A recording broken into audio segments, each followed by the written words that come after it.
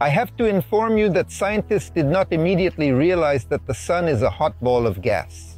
We thought for a long time that it was a big planet covered with clouds, but when the clouds disperse and sunspots become visible, it's just the mountain peaks rising above the clouds. That's what they thought back in the 17th and even in the 18th century, but then they realized that the Sun is heated, because even on Earth, which is 150 million kilometers away from it, a lot of heat comes. In fact, physicists were able to measure the temperature of the Sun only in the mid-20th century, when quantum mechanics allowed them to understand how the spectrum of the Sun is formed.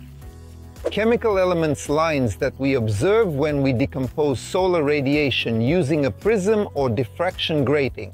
These lines showed the temperature to which the chemical elements in the Sun's atmosphere are heated, revealing a temperature of nearly 6,000 degrees.